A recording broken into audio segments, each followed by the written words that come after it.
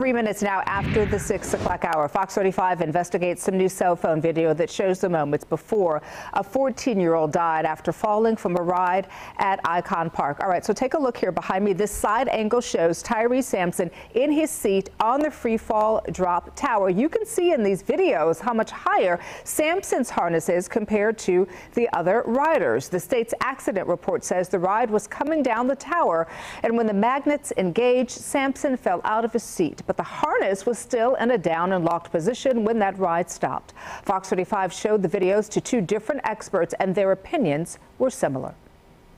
I see a patron in an amusement ride, and that over-the-shoulder restraint system is not properly affixed. It should have been a closed circuit, if you will, so where it came all the way down over the shoulders, containing the person and/or resting in their lap and at the seat pan.